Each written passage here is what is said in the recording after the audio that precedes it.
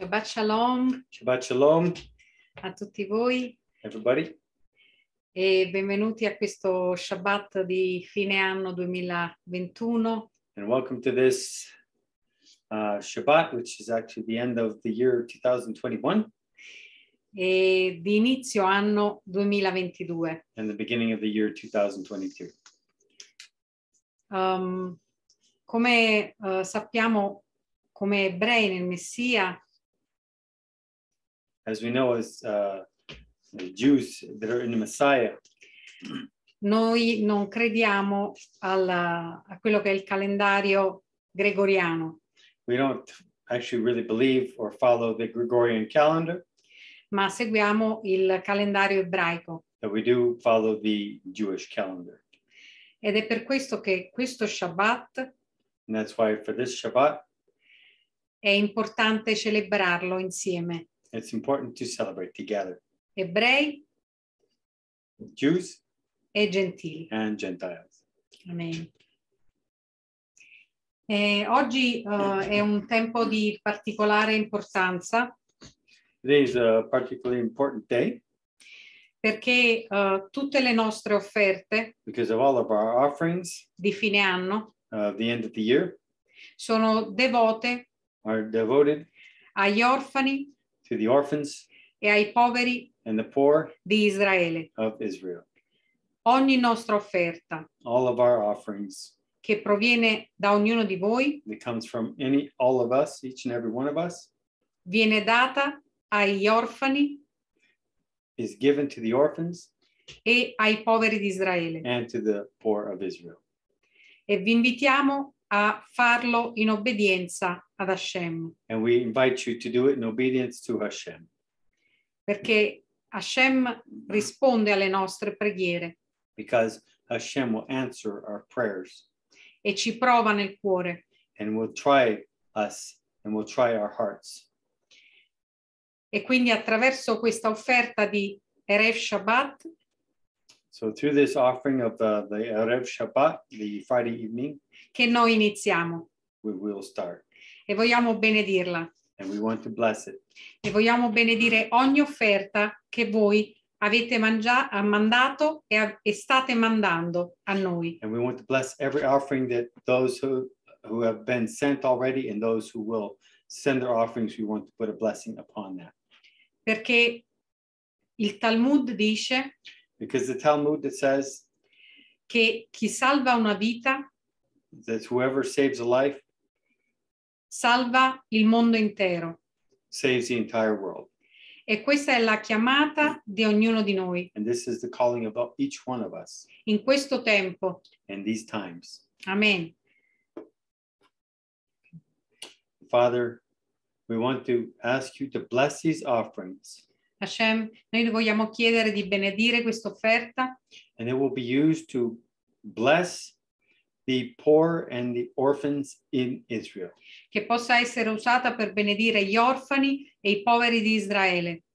And we just lift it up to you E la innalziamo a te in the name of Yeshua HaMashiach. nel nome di Yeshua HaMashiach, Gesù il Messia. Amen. Amen.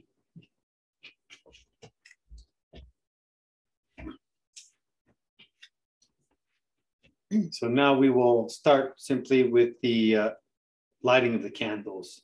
E inizieremo con l'accensione delle candele. E potete seguire il Siddur che abbiamo condiviso sul nostro sito, sia in italiano che in inglese.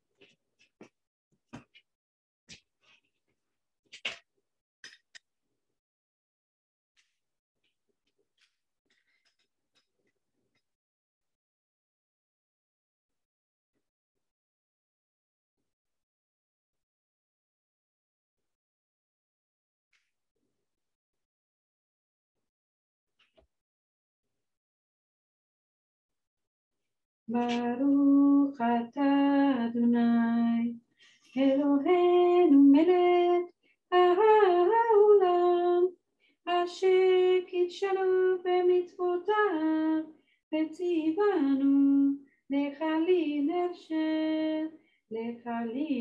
shel shel Shabbat. Amen.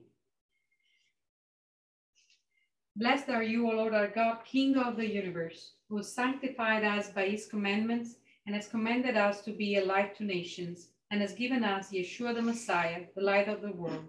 Amen. Benedetto sei tu, Signore nostro Dio, Re dell'universo, che ci hai santificato con i tuoi comandamenti e ci hai comandato di essere una luce per le nazioni e ci hai dato Yeshua HaMashiach, Gesù il Messia, la luce del mondo. Amen. Amen.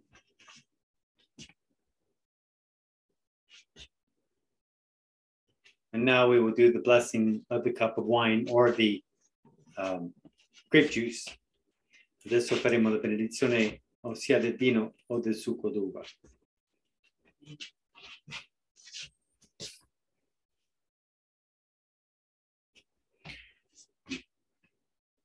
Baruch atah Adonai Eloheinu melech haolam, borei pri hagafen.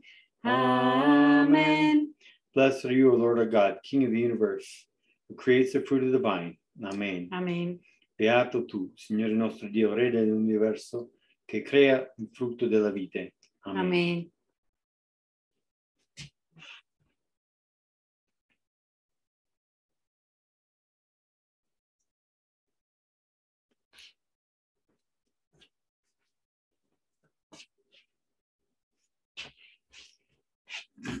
E ora faremo la benedizione del pane. And now we will do the blessing of the bread.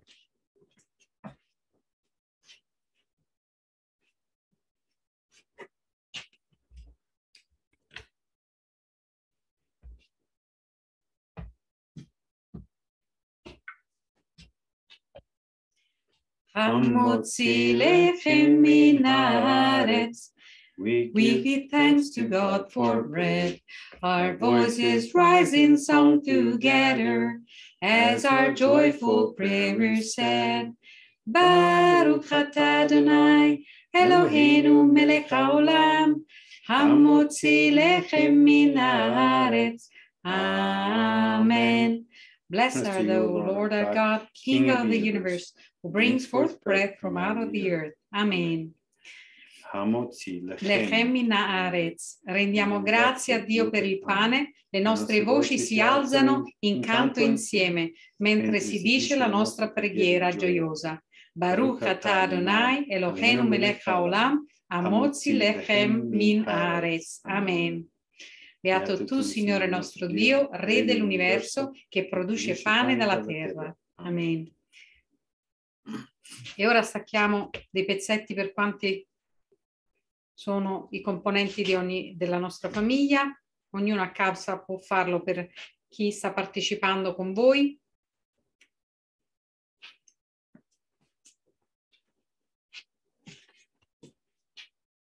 E mettiamo del sale sui nostri pezzi di pane.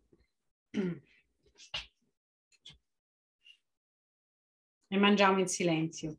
So we have been taking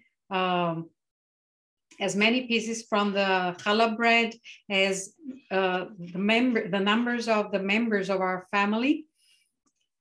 And then if you are participating with other people coming at your Erev Shabbat, also you can add on and give them and their family, the father usually, the piece of bread that is going to be shared with the family members. Amen. And then we eat it in silence after we pour some salt on it.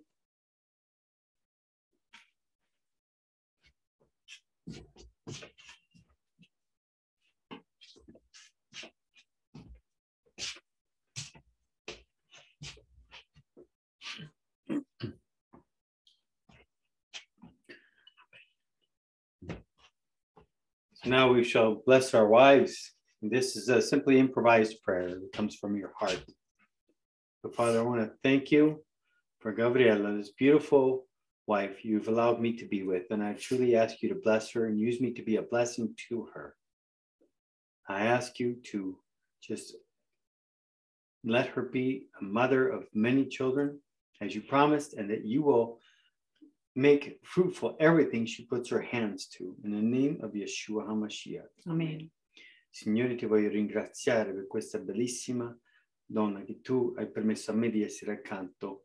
Ti chiedo di benedirla e usarmi come benedizione per lei, che lei sarà madre di tanti figli come tu hai promesso e che ogni cosa che lei, a cui lei mette mano avrà frutto. Nel nome di Yeshua HaMashiach. Amen. Amen. Amen. And now we shall do the blessing of our sons. Adesso faremo la benedizione dei figli maschi. Amen. Yevarechecha Adonai vishmarecha. Yair Adonai panavalecha vikonecha. Yisa Adonai panavalecha v'yesim lecha shalom.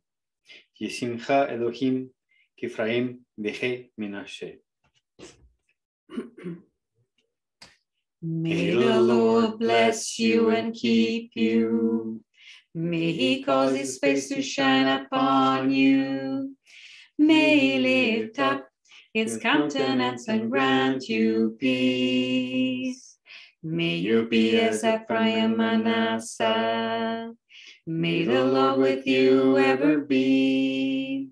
May he bring you home unto the land prepared for thee. May God bless you and grant you long life. May the Lord fulfill our Sabbath prayer for you.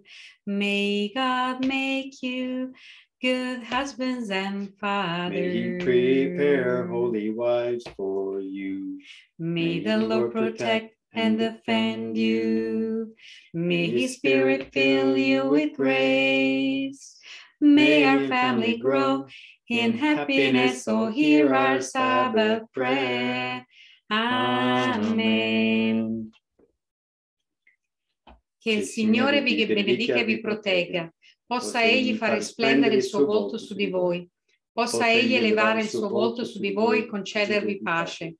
Possiate voi essere come Efraim e Manasse. Che il Signore sia con voi sempre.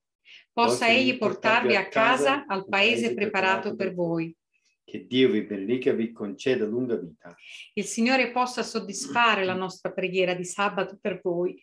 Che Dio faccia di voi buoni mariti e padri. Possa egli preparare mogli sante per voi. Il Signore vi protegga e vi difenda. Possa il suo spirito riempirvi di grazia. Possa la nostra famiglia crescere nella felicità. O ascolta la nostra preghiera di sabato. Amen. And now we will do the blessing of our daughters. Adesso faremo la benedizione delle figlie femmine.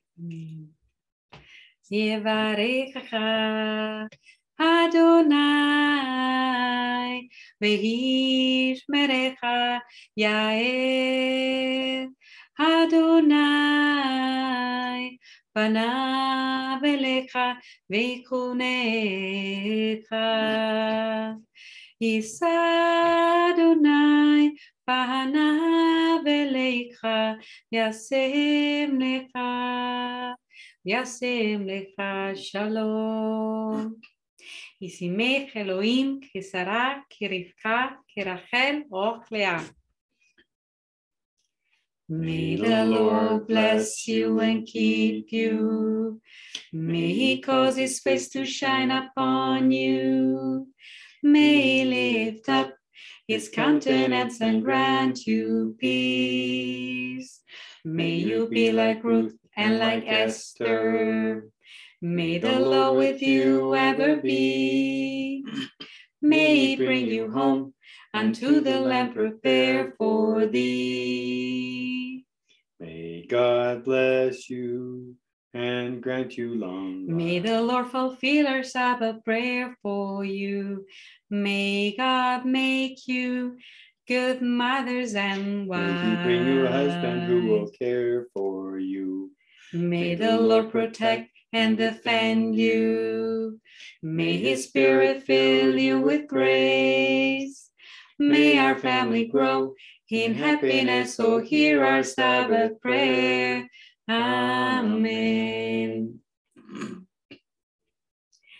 Che il Signore vi benedica e vi protegga. Possa egli far risplendere il suo volto su di voi. Possa egli elevare il suo volto su di voi, concedervi pace. Possiate voi essere come Ruth e come Esther, che il Signore sia con voi sempre. Possa egli portarvi a casa, al paese preparato per voi. Che Dio vi benedica e vi conceda lunga vita. Il Signore possa soddisfare la nostra preghiera di sabato per voi. Che Dio vi faccia buone madri e mogli. Possa egli mettervi accanto un marito che si prenderà cura di voi. Il Signore vi protegga e vi difenda. Possa il suo spirito riempirvi di grazia. Possa la nostra famiglia crescere nella felicità. O ascolta la nostra preghiera di sabato. Amen.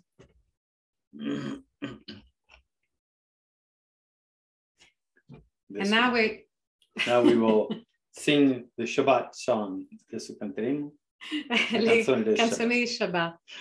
Shabbat Shalom, Shabbat Shalom, Shabbat Shabbat Shabbat Shabbat Shalom, Shabbat Shalom, Shabbat Shalom, Shabbat Shabbat Shabbat Shabbat Shalom, Shabbat Shabbat Shabbat Shabbat Shalom, Shabbat Shabbat Shabbat Shabbat Shalom, Shabbat Shalom, Shabbat Shalom, Shabbat Shabbat Shabbat Shabbat Shalom. Am Israel, Am Israel, Am Israel Chai. Am Israel, Am Israel, Am Israel Chai. Am Israel, Am Israel, Am Israel Chai. Am Israel, Am Israel, Am Israel Chai. Hod Avinu Chai. Hod Avinu Chai. Hod Avinu, Hod Avinu, Hod Avinu Chai. Hod Avinu Chai. Hod Avinu Chai. Hod Avinu, Hod Avinu, Hod Avinu Chai. Evenu Shalom Alechem. Evenu Shalom Alechem. Evenu Shalom Alechem. Evenu Shalom, Shalom, Shalom Alechem. Evenu Shalom Alechem. Evenu Shalom Alechem. Evenu Shalom Alechem. Evenu Shalom, Shalom, Shalom Alechem. Shalom, Shalom, Yerushalayim. Shalom, Shalom, Yerushalayim. Shalom, Shalom, Yerushalayim. Shalom, Shalom, Yerushalayim. Shalom, Shalom, Shalom, Shalom, Shalom, Shalom. Shalom, Shalom, Yerushalayim. Pray for the peace of Jerusalem. Pray for the peace of Jerusalem. Pray for the peace of Jerusalem. Jerusalem shall live in peace. Shalom, Shalom, Shalom, Shalom, Shalom, Shalom. Shalom, Shalom, Yerushalayim. Shabbat Shalom, Shabbat Shalom. Shabbat, Shabbat, Shabbat, Shabbat, Shalom. Shabbat, Shalom. Shabbat, Shalom. Shabbat, Shabbat, Shabbat, Shabbat, Shalom. Shabbat, Shalom. Shabbat, Shalom. And now we're going to blow the shofar. E ora suoneremo lo shofar. Last week I realized I was not heard very well, and I apologize for that because I blew it in the wrong direction. Last week, la settimana scorsa, scusate, stavo suonando lo shofar e non mi sono accorta che lo suonavo in una direzione sbagliata. E quindi non si sentiva.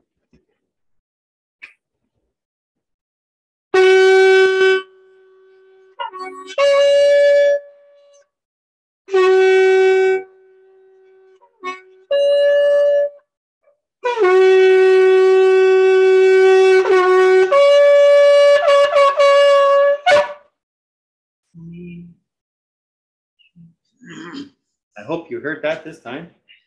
Spero che abbiate sentito stavolta. Now we will do the Barhu, which is a call to worship. Adesso faremo la Barhu, che è la chiamata all'adorazione. Amen. So we're going to open the ark. Abbiamo aperto la piccola arca che abbiamo miracolosamente trovato. E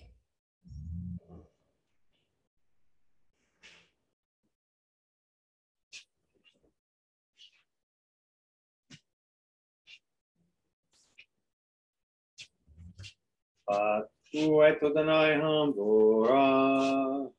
Baruch Adonai Barak Lelam Baed. Blessed Lord, who's to be praised. Blessed is the Lord who's praised for all eternity.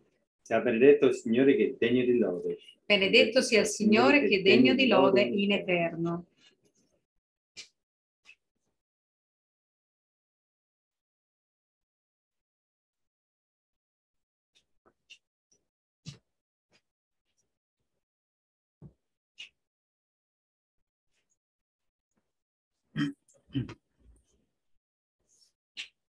And for the for our portion for this week, this is the Parasha Vayera. Questa è la porzione della Vayera. And it comes from Exodus chapter 6, verse 2 to chapter 9, verse 35. Si legge da Esodo capitolo 6, versetto 2, capitolo 9, versetto 35. We will read the first two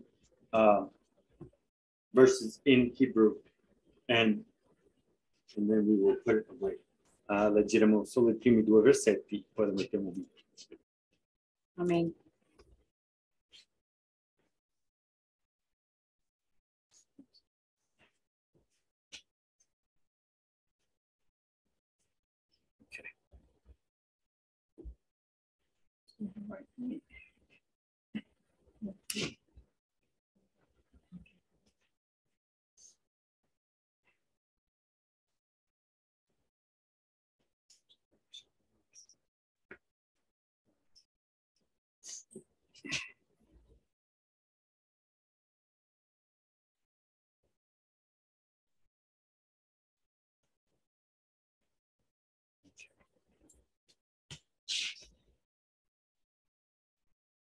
וידבר אלוהים אל משה ויאמר אליו אני אדוני וירא אל אברהם אל יצחק ואל יעקב ואל שדי ושמי אדוני לא נודעתי להם.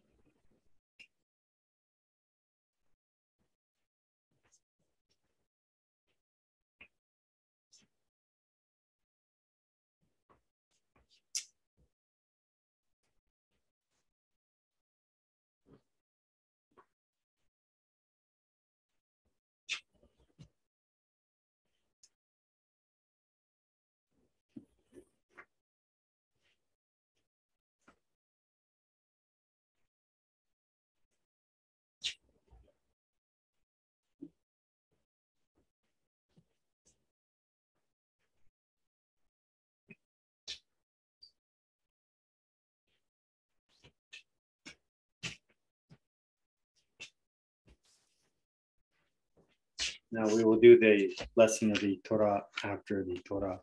E ora faremo la benedizione della Torah dopo la lettura della Torah, che potete seguire sempre sul Siddur.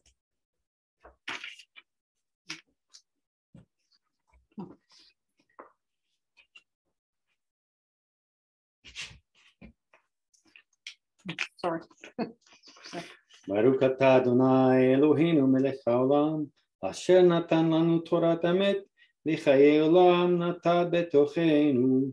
Baruch atah Adonai noten haTorah. Amen.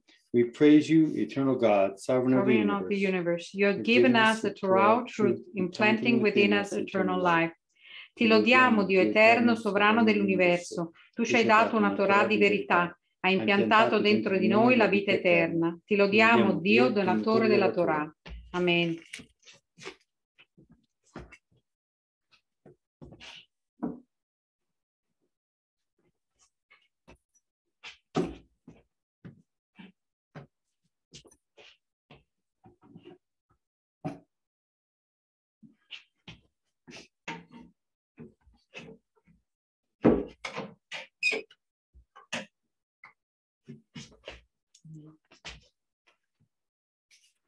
And now we're going to read the Haftarah.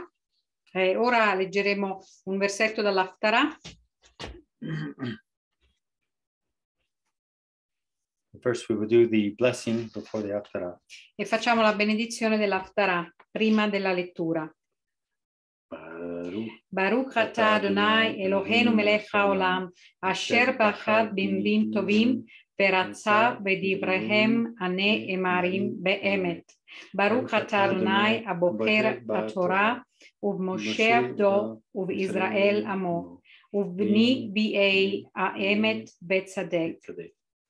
All together, we praise you, O eternal God, sovereign of the universe. You have called faithful prophets to speak words of truth. We praise you, O God, for the revelation of Torah, for Moses your servant, and Israel your people, and for the prophets of truth and righteousness. Tutti insieme. Ti lodiamo, Dio eterno, sovrano dell'universo. Hai chiamato profeti per parlare parole di verità. Ti lodiamo, Dio, per la rivelazione della Torah, per Mosè tuo servitore e Israele tua gente, e per i profeti della verità e della giustizia.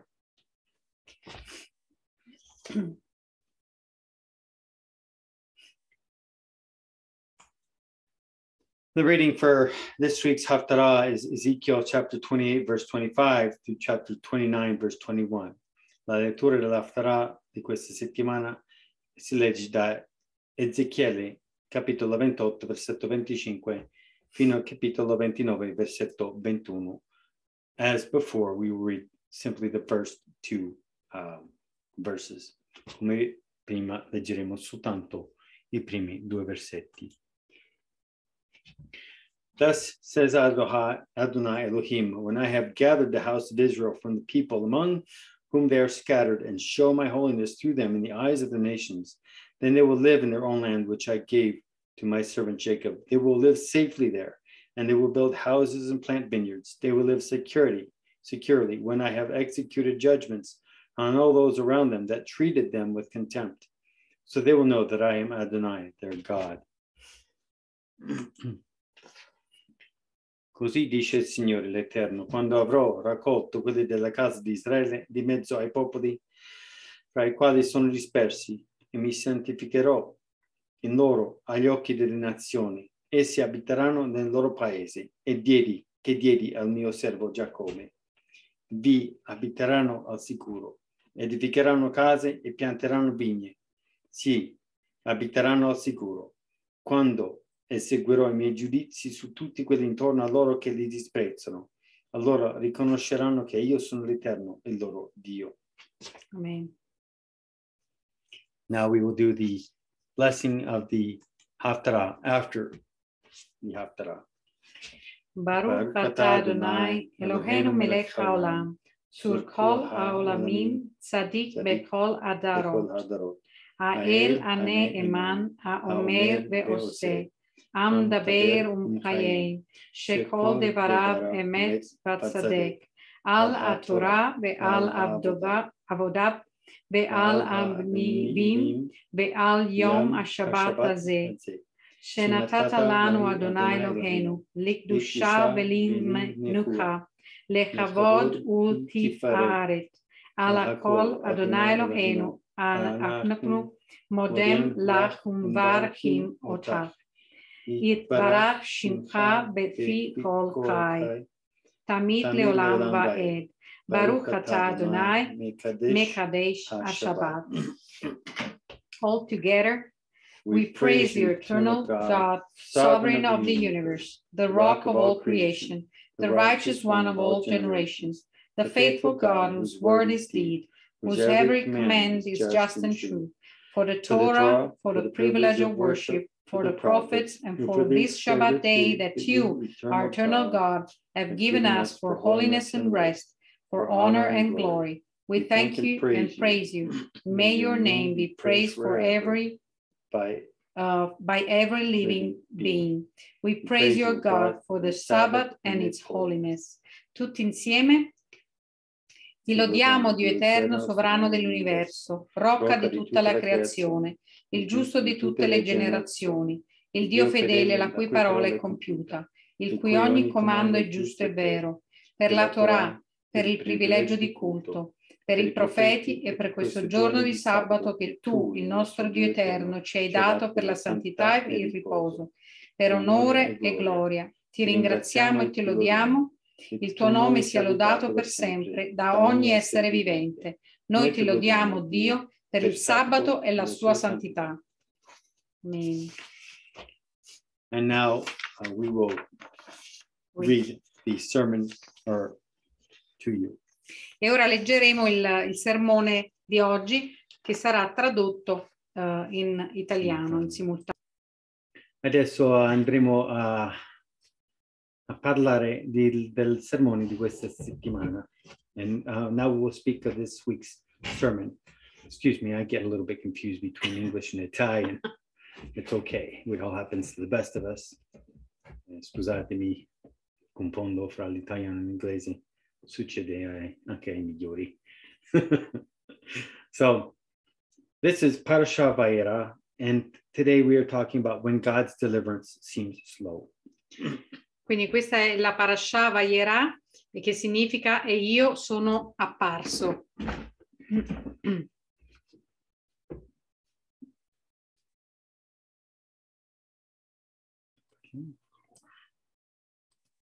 And now we'll speak about when God's deliverance seems slow. E adesso parleremo della liberazione di Dio quando sembra lenta. So today's portion means and I appeared, Vayera. Vayera significa e io sono apparso. And as we said, it's Exodus chapter 6, verse 2 through 9:35. E la porzione di Torah di oggi è dal libro dell'Esodo al capitolo 6, versetti 2 fino al capitolo 9, versetto 35. And also Ezechiele 28, verse 25 through 29, verse 21. E l'Haftarah invece dal libro del profeta Ezechiele, capitolo 28, versetti 25 fino al capitolo 29, versetto 21. And then for the Parasha, we will read in Matthew chapter 12, verses 1 through 14.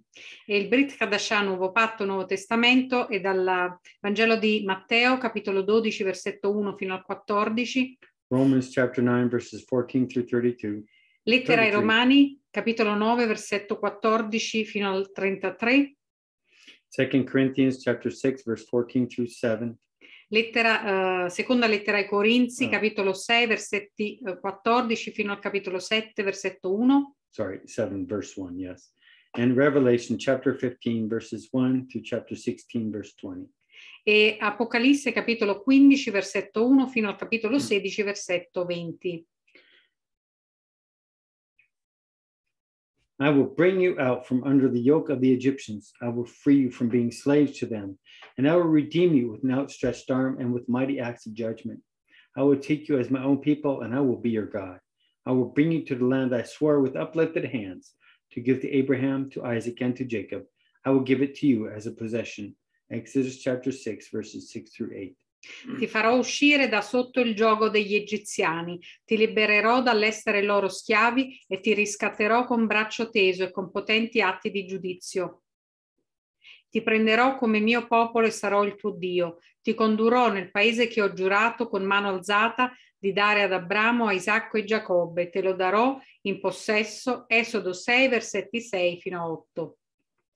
So in last week's Torah study, Shemot, the Israelites bowed and worshipped Hashem when Moses and Aaron told them that Hashem had seen their oppression and remembered his covenant, or Brit, with Abraham, Isaac, and Jacob. Nello studio della Torah della scorsa settimana, Shemot, gli israeliti si sono inchinati, hanno adorato Hashem quando Mosè e Aaron dissero loro che Hashem aveva visto la loro oppressione, si era ricordato del suo patto, ossia Brit in ebraico, con Abramo, Isacco e Giacobbe. So the Pharaoh, however, did not happily receive the news that Hashem had remembered his people, and he commanded that they gather their own supplies to make bricks, while demanding that they be just as productive as they had been before. The Jewish foremen were now very angered against Moses and blamed him for Pharaoh's punishing regime. Il faraone tuttavia non ricevette felicemente la notizia che Hashem si era ricordato del suo popolo e ordinò che raccogliessero le proprie provviste per fabbricare mattoni, mentre chiedeva che fossero altrettanto produttivi di prima. I capisquadra ebrei, erano ora infuriati contro Mosè e lo accusavano del regime punitivo del faraone. So this week, Hashem tells Moses that after he's finished dealing with Pharaoh, Pharaoh will force the Israelites to leave Egypt. But when Moses tells the people that Hashem is about to redeem them with an outstretched arm and great judgments, they are so discouraged by the increase in forced labor that they do not listen to him. Questa settimana Hashem dice a Mosè che dopo aver finito di trattare con il faraone costringerà gli israeliti a lasciare l'Egitto. Ma quando Mosè dice al popolo che Hashem sta per redimerli, con un braccio teso e grandi giudizi, sono così scoraggiati dall'aumento dei lavori forzati che non lo ascoltano. They wouldn't listen to him because they were so discouraged and their slavery was cruel. Exodus 6:9. E non lo ascoltavano perché erano così scoraggiati e la loro schiavitù era crudele. Esodo 6, versetto 9. So although Hashem has heard the groaning of the children of Israel and is in the process of taking action to deliver them, the Israelites have difficulty receiving this message, even though they had initially received it with joy. Sebbene Hashem abbia sentito i gemiti dei figli di Israele e stia prendendo provvedimenti per consegnarli, gli israeliti hanno difficoltà a ricevere il messaggio, anche se inizialmente lo avevano ricevuto con gioia.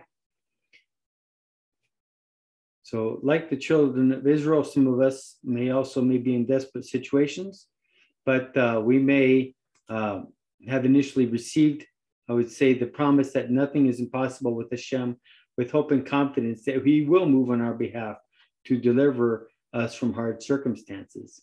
E come i figli di Israele, alcuni di noi potrebbero trovarsi in situazioni disperate, potremmo aver inizialmente ricevuto la promessa che nulla è impossibile con Hashem, con la speranza e la fiducia che si muoverà per nostro conto, per liberarci da circostanze difficili.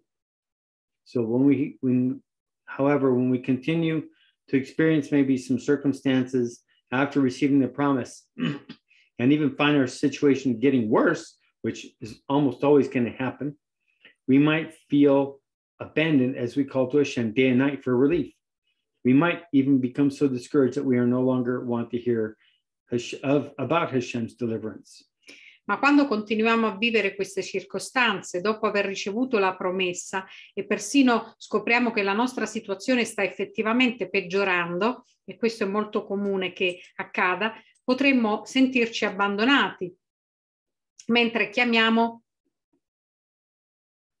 Hashem giorno e notte per ricevere sollievo, e potremmo essere così scoraggiati da non voler più sentire parlare della liberazione di Hashem. So at times like these, we need to remember that although Hashem sent Moses to deliver the Israelites, they did not see the results immediately. So it did take time. Our perception of time is often at odds, maybe with Hashem's eternal perspective. Mm-hmm. It says, 1,000 years in thy sight are but as yesterday.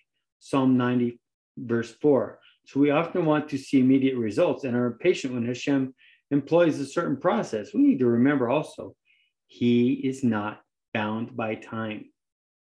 Amen. E in momenti come questi dovremmo ricordare che sebbene Hashem abbia inviato Mosè per liberare gli israeliti, non hanno visto immediatamente i risultati. Ci è voluto del tempo. La nostra percezione del tempo è spesso in contrasto con la prospettiva eterna di Hashem. 1000 anni al tuo cospetto sono come ieri, dice il Salmo 90, versetto 4. Spesso desideriamo vedere risultati immediati e siamo impazienti quando Hashem utilizza un processo. So Hashem created circumstances that brought about deliverance so great that no one could deny his outstretched arm and great judgments. That were responsible for the changes in the Israelites' status. So in this Parasha, the Egyptians witnessed Hashem moving on behalf of the Israelites with the first 7 of the 10 plagues all of which are also judgments against their gods. Hashem ha creato circostanze che hanno portato a una liberazione così grande che nessuno poteva negare che il suo braccio teso e grandi giudizi fossero responsabili dei cambiamenti nello stato degli israeliti. In questa Parasha gli egiziani testimoniano che Hashem si muove per conto degli israeliti con le prime 7 delle 10 piaghe, che sono anche giudizi contro i loro dei. So the first one is Dam, D-A-M, and that means blood, judgment against the Hapi, or the god of the Nile, in Exodus chapter 7, verses 14 through 24. Quindi la prima piaga è Dam, che in ebraico significa sangue o giudizio contro Hapi, il dio del Nilo. Esodo capitolo 7, versetti 14 fino al versetto 24. Number 2 is Zephardea, which is frogs. And this is a judgment against Heket, which is the goddess of fertility. This is found in Exodus chapter 7, verse 25 to chapter 8, verse 15. E poi la seconda piaga è Zefardea, che in ebraico significa rane, giudizio contro Heket, la dea della fertilità. Esodo capitolo 7, versetti 25 fino al capitolo 8, versetto 15. Then there's Kinim, which are lice. And this is judgment against Ged, which is the god of the earth. Lice come from the earth. So Exodus chapter 8, verse 16 through 19. La terza piaga è Kinim, che in ebraico vuol dire pidocchi, giudizio contro Ged, il dio della terra. Esodo capitolo 8, versetti 16 fino al versetto 19. Then we have Arov, which most of us have been told are flies. However, it can also mean in Hebrew wild animals. And this is a judgment against the god Keperi, the god of creation, Lord of the flies, found in Exodus chapter 8, verses 20 through 32. E poi c'è la quarta piaga che è Arov, che in ebraico significa mosche o animali selvatici, ed è il giudizio contro Kepri, che è il dio della creazione, signore delle mosche. Esodo capitolo 8, versetti 20 fino al versetto 32. Then the fifth one is Dever, which means pestilence. This is a judgment against Apis, the god of animals. And this is found in Exodus chapter 9, verses 1 through 7. E poi la quinta piaga è Dever, che in ebraico significa pestilenza, giudizio contro Apis, dio degli animali, Esodo 9, versetti 1 fino al 7. The sixth one is Shechin, which is boils. This is a judgment against Isis, the goddess of healing, nature, and peace. Exodus chapter 9, verses 8 through 12. Poi c'è la sesta piaga, Shechin, che significa bolle, giudizio contro Iside, la dea della guarigione, della natura e della pace. Esodo 9, versetti 8 fino al 12. And the last one for this week, the number 7, is Barad. Barad, it means hail. Huge hail. That was a huge, really big. And this is a judgment against Nut, N-U-T, which is the goddess of the sky. Exodus chapter 9, verses 13 through 35. E l'ultima piaga di questa Parasha è Barad, la settima piaga, che in ebraico significa grandine, ed è il giudizio contro Nut, la dea del cielo. Esodo 9, versetti 13 fino al versetto 35. So despite all the miracles that Moses performs and the plagues that befall Egypt, Pharaoh's heart remains hard, and he refuses to let Hashem's people go, just as Hashem had forewarned Moses. He said, I will harden Pharaoh's heart, and though I multiply my signs and wonders in Egypt, he will not listen to you. Then I will lay my hand on Egypt, and with mighty acts of judgment, I will bring out my divisions, my people, the Israelites. Exodus chapter 7, verses 3 through 5. Nonostante tutti i miracoli che Mosè compie e le piaghe che colpiscono l'Egitto, il cuore del faraone rimane duro e si rifiuta di lasciare andare il popolo di Hashem, proprio come Hashem aveva preavvertito a Mosè. Indurirò il cuore del faraone, sebbene moltiplichi i miei segni e prodigi in Egitto, non ti ascolterà. Allora metterò la mia mano sull'Egitto e con potenti atti di giudizio farò emergere le mie divisioni, il mio popolo degli Israeliti. Esodo 7, versetti 3 fino al 5. So in Exodus 3:7, Hashem revealed to Moses that he had seen the circumstances of the Israelites and heard their cries for help.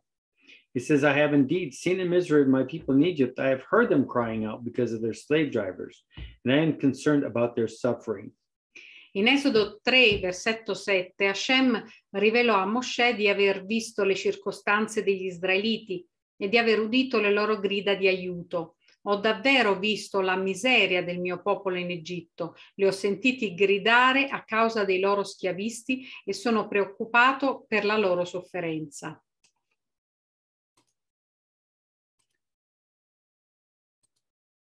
So, like the psalmist, we might cry out in our desperation, and that's what we need to do. My God, why have you forsaken me? Why are you so far from helping me? And from the words of my groaning, oh my God, I cry in the daytime, but you do not hear, and in the night season, and I'm not silent. Psalm 22, verses 1 through 2.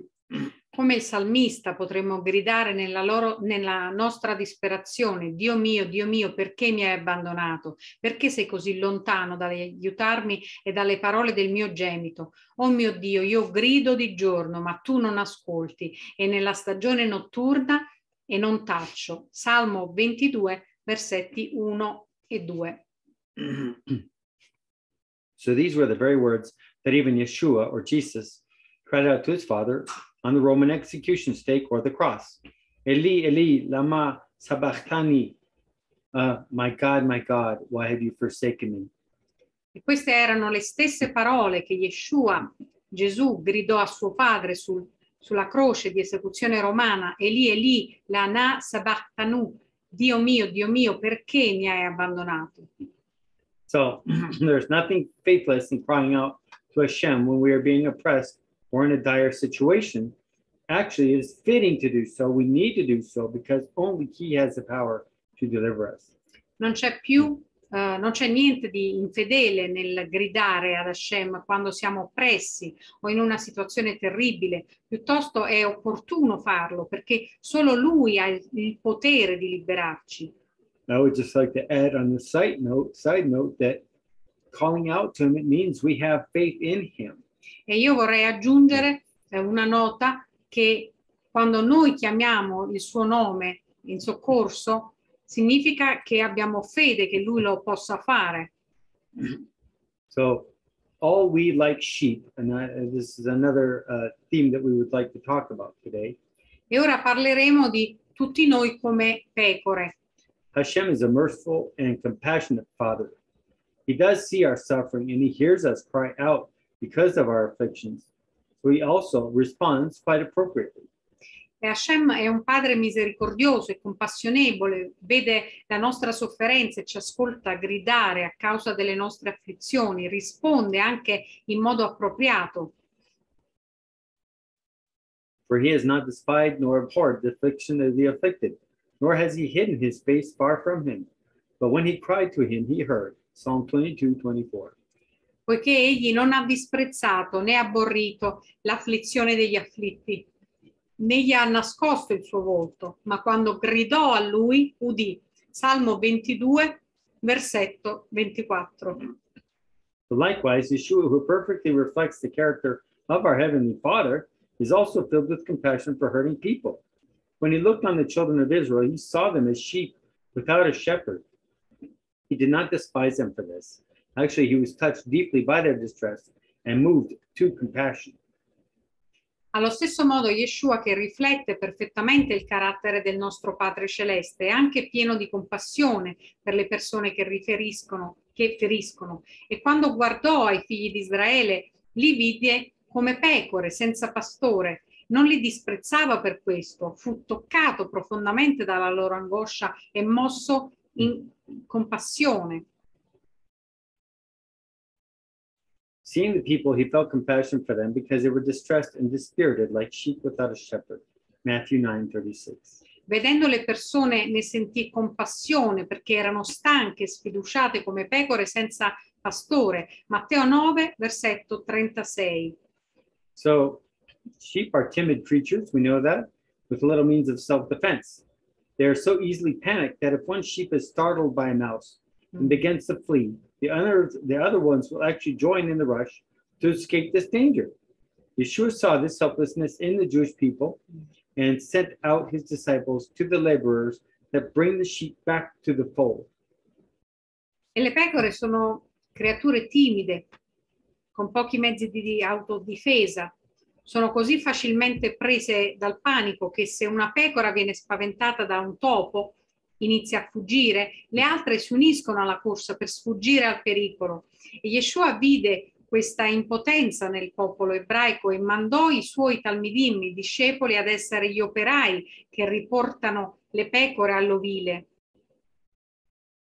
So, in the end, however, it is not only the Jewish people who are like sheep, as we know, all of humanity is like this. Even those who seem to have everything, okay? In fact, sometimes people who seem to have everything are actually the most distressed, dispirited, and empty people we can find. We all need our good shepherd. Alla fine però non sono solo gli ebrei ad essere come pecore, tutta l'umanità è così, anche chi sembra avere tutto. In effetti a volte le persone che hanno tutto sono le più angosciate, scoraggiate, vuote dentro. Abbiamo tutti bisogno del buon pastore. So the Haftarah Vayera, which is the prophetic portion, Son of man, set your face against Pharaoh, king of Egypt, and prophesy against him and against all of Egypt. Ezechiele 29:2. L'Haftarah di Vayera, la porzione profetica, è in Ezechiele 29, versetto 2, che leggiamo insieme. Figlio dell'uomo, rivolgi la tua faccia contro il faraone, re d'Egitto, e profetizza contro di lui e contro tutto l'Egitto. Ezechiele 29, versetto 2.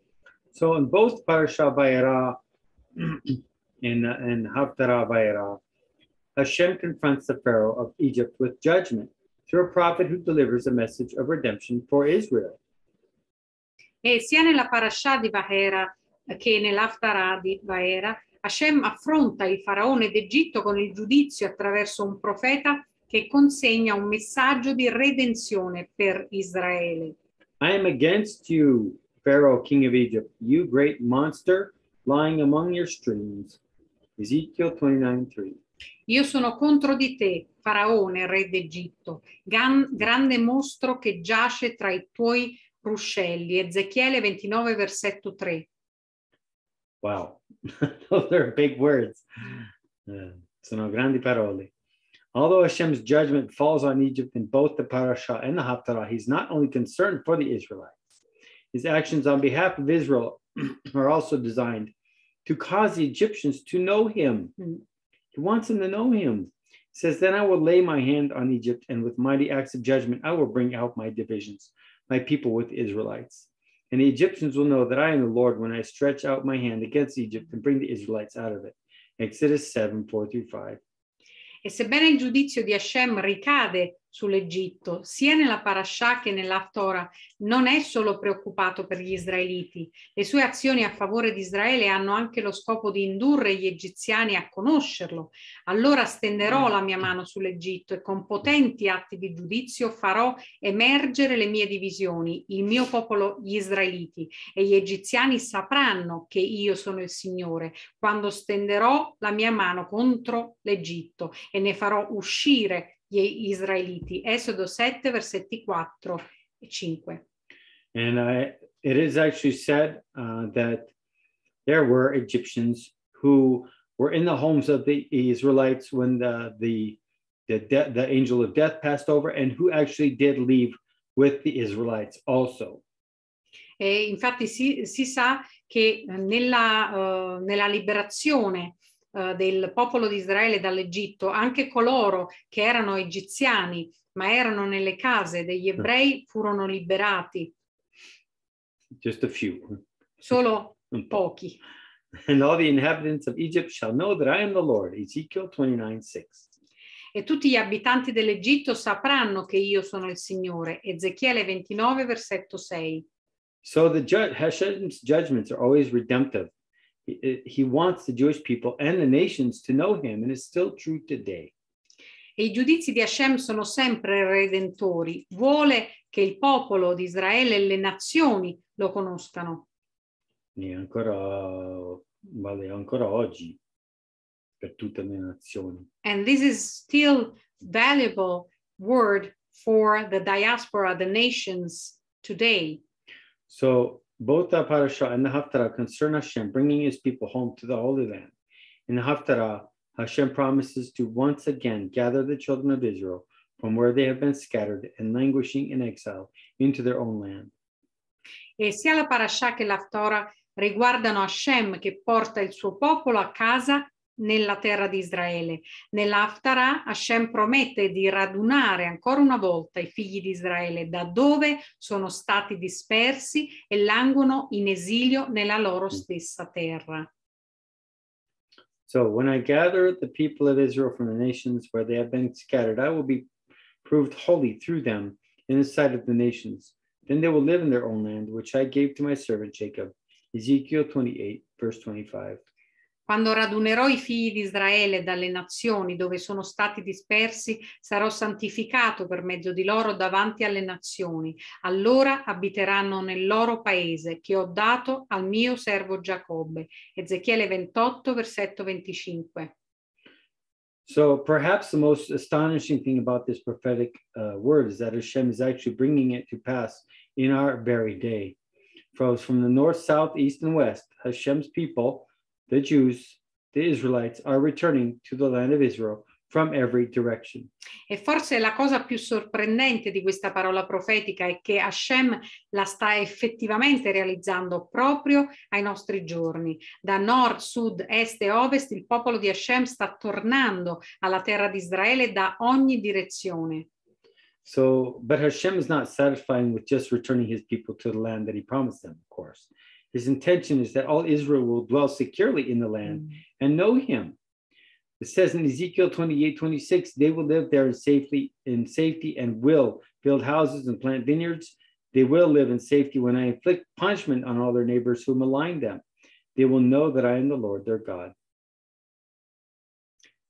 Ma Hashem non si accontenta di riportare il suo popolo nella terra che ha promesso loro. La sua intenzione è che tutto Israele dimorerà sicura nel paese e lo conoscerà.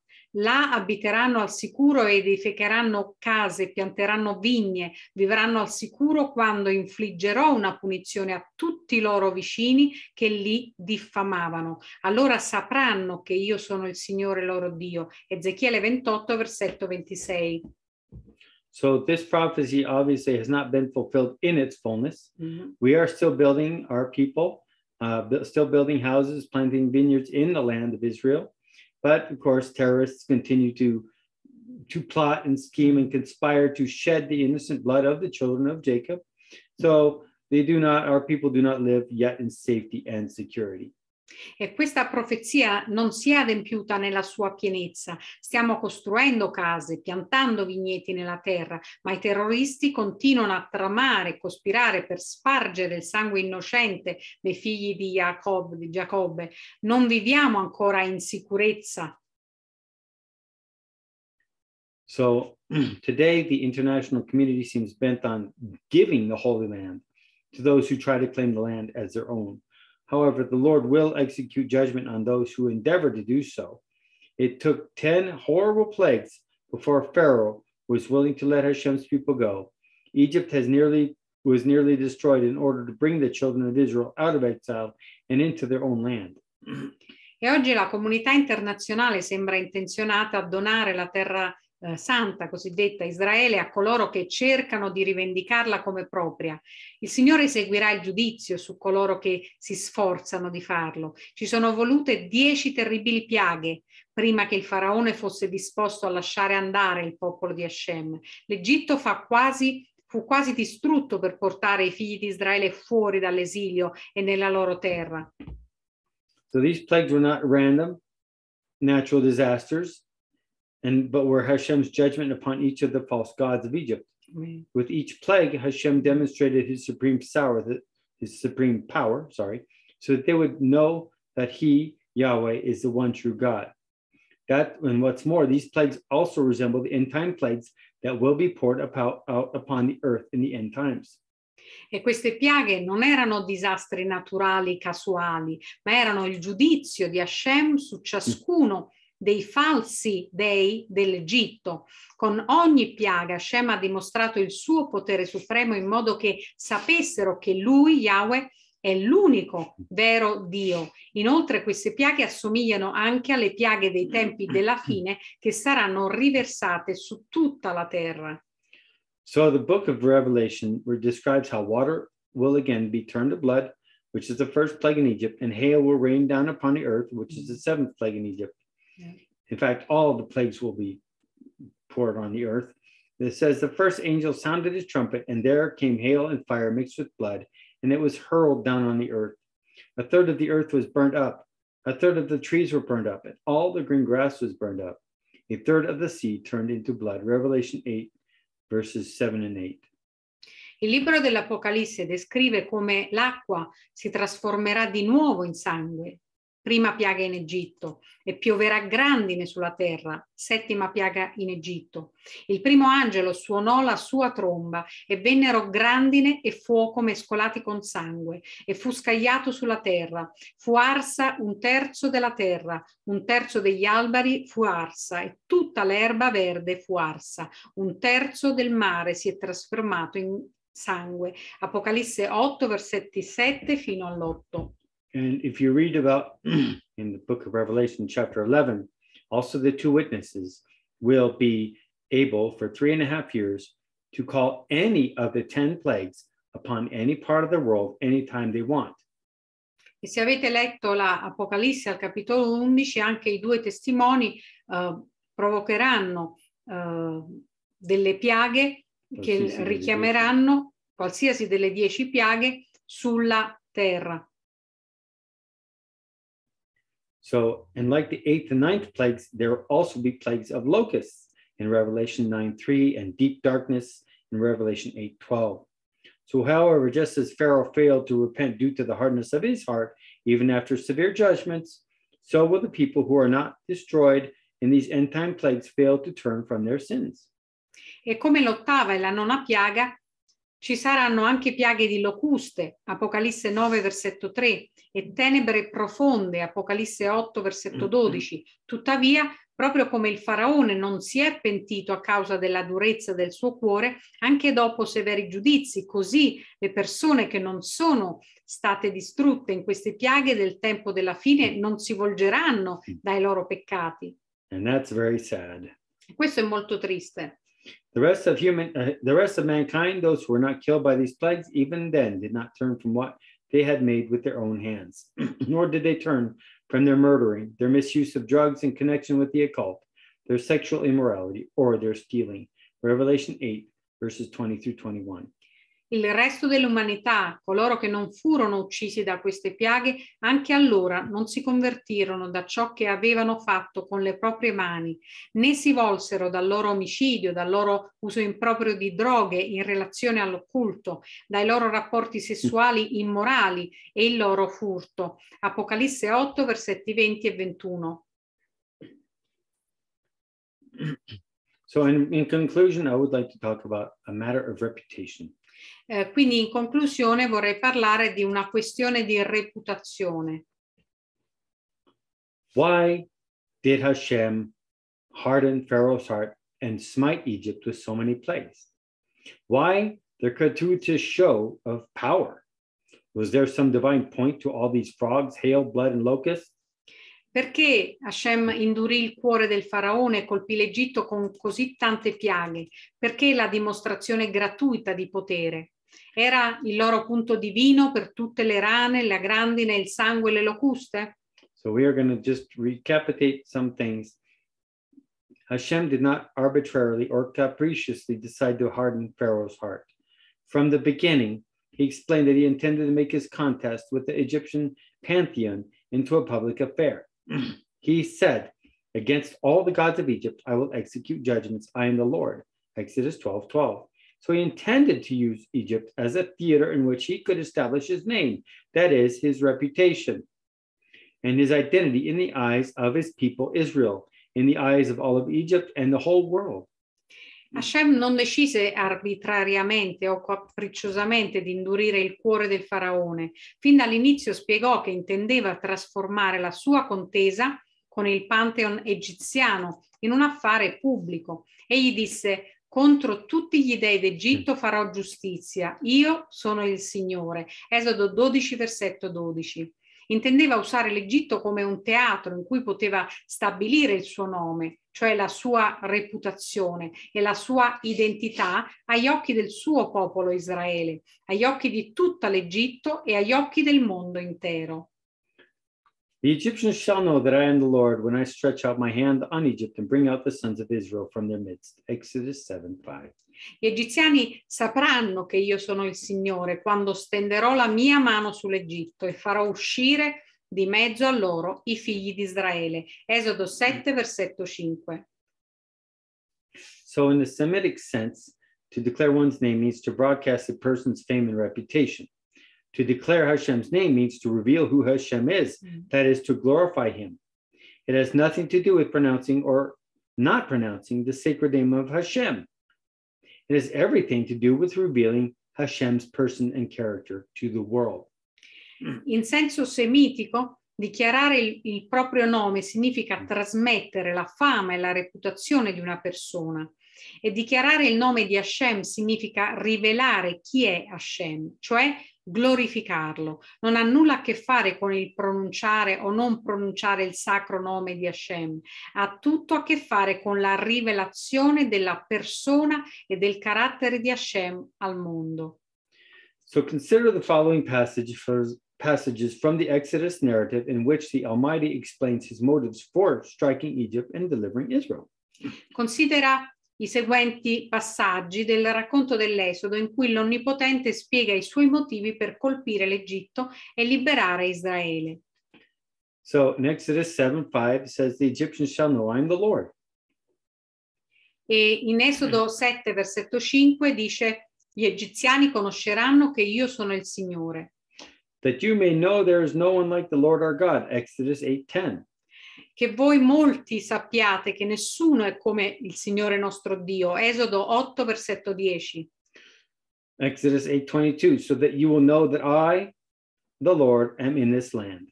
Esodo 8, versetto 22, perché sappiate che io, il Signore, sono in questo paese. In order to show you my power and in order to proclaim my name throughout all the earth. Exodus 9:16. Per mostrarti la mia potenza e per proclamare il mio nome su tutta la terra. Esodo 9, versetto 16. And that you may tell in the hearing of your son and of your grandsons how I made a mockery of the Egyptians and how I performed my signs among them, that you may know that I am the Lord. Exodus 10:2. E affinché tu possa raccontare in presenza dei tuoi figli, dei tuoi nipoti, come mi sono preso gioco degli egiziani e come ho compiuto i miei segni in mezzo a loro, affinché tu sappia che io sono l'Eterno. Esodo 10, versetto 2.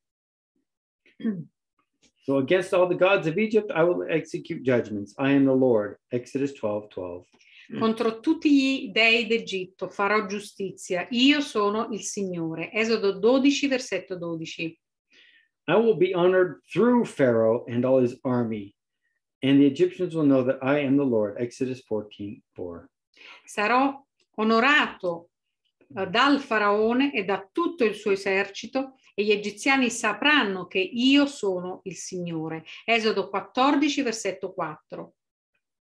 So the Lord uses the plagues, the signs and wonders, and even the redemption of Israel to show his power and to proclaim his name throughout all the earth. He made his grand entrance onto the stage of the world history and sent the message to the whole world.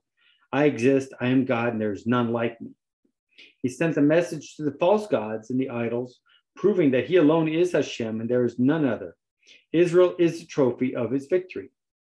Il Signore ha usato le piaghe, i segni, i prodigi e perfino la redenzione di Israele per mostrare la sua potenza e per proclamare il suo nome su tutta la terra. Ha fatto il suo grande ingresso sulla scena della storia mondiale e ha inviato un messaggio al mondo intero. Io esisto, sono Dio, non c'è nessuno come me. Ha inviato un messaggio ai falsi dei, agli idoli, dimostrando che solo lui è Hashem e non c'è nessun altro. Israele è il trofeo della sua vittoria. So the demonstration succeeded, obviously. The decimation of Egypt made an impact on the whole world. And the name of the Lord, Adonai, has never since been forgotten. In Jericho, the Canaanites were still talking about what Hashem did in Egypt 40 years later. The Philistines were still talking about it 200 years later, and we are still talking about it today.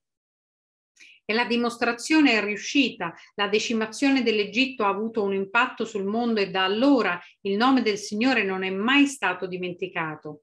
A Gerico i Cananei stavano ancora parlando di ciò che Hashem fece in Egitto 40 anni dopo.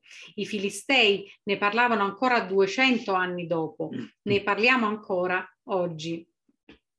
So I would just like to invite any of you who still do not believe in Yeshua as your Moshiach, as your Messiah, to do so today. Quindi vorrei invitarvi per ognuno di voi che ancora non conosce il Messia Yeshua come proprio Redentore, Salvatore della propria vita oggi. And I invite you to say the simple prayer. E vi invito a recitare insieme questa semplice preghiera. Baruch atah Adonai Eloheinu melech haolam asher natan lanu et derech haYeshua b'Mashiach Yeshua. In English, it's simply, blessed are you, O Lord our God, King of the universe, who has given us the way of salvation in Messiah, Yeshua. Amen. Benedetto sei tu, Signore nostro Dio, Re dell'universo, che ci hai dato la via della salvezza in Yeshua il Messia, Cristo Gesù. And now we would like to just end this time by having the Lord's Supper or the Holy Communion, and then we will do the Aaronic blessing. E ora vi vogliamo invitare a stare insieme ancora un po' per la Arukat Adonai, la cena del Signore o comunione, e dopo ci sarà la benedizione aronica.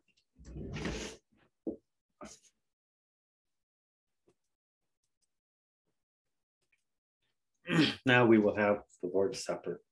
E ora avremo la cena del Signore.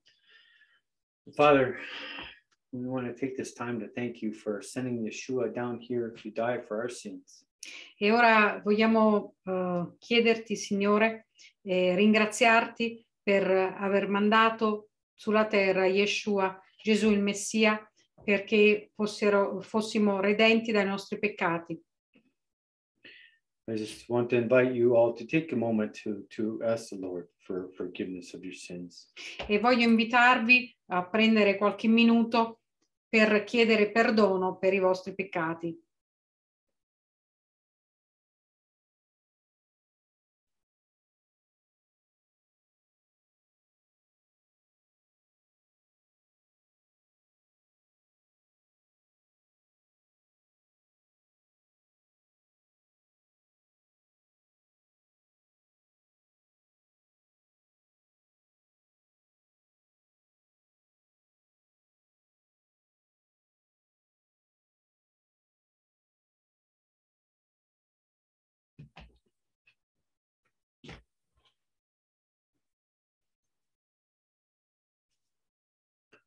So, Quindi, at the supper, Yeshua took the bread and broke it and gave thanks. alla sua ultima cena, Yeshua prese il pane, rese grazie, lo spezzò, lo diede ai suoi talmidim, discepoli, e disse: And he passed it to his disciples, said, take this and eat this. This is my body, which has been broken for you. Do this in memory of me. Disse, mangiate questo in memoria di me.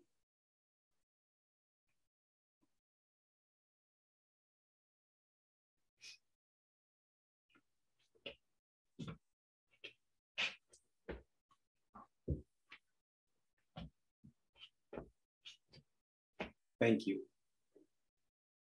Grazie, Signore.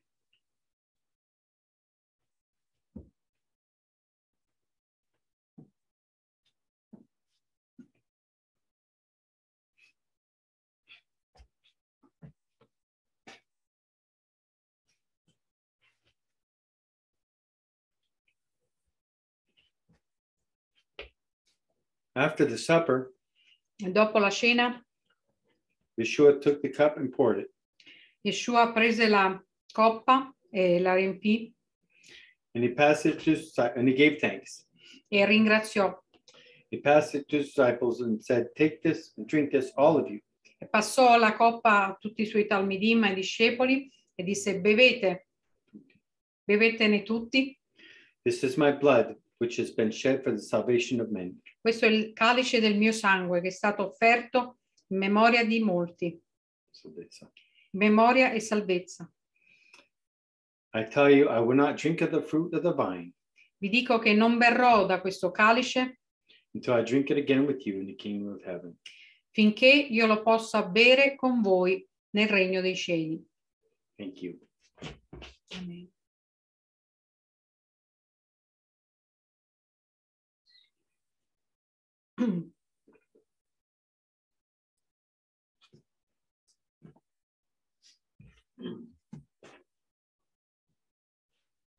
Now we would just like to close this time E ora chiudiamo questo tempo insieme with the Aaronic blessing. con la benedizione aronica. Yivarechecha Adonai bishmerecha. Yair Adonai panav alecha vichunecha.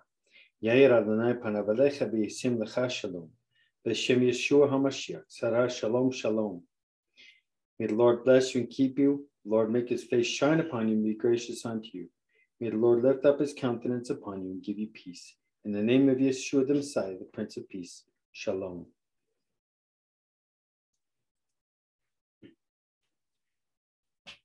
Che il Signore vi benedica e vi protegga. Il Signore faccia risplendere il suo volto su di voi e vi sia propizio.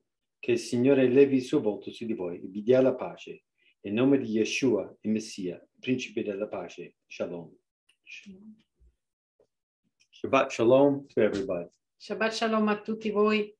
And we will finish this time with the shofar. E finiremo questo tempo con il suono dello shofar.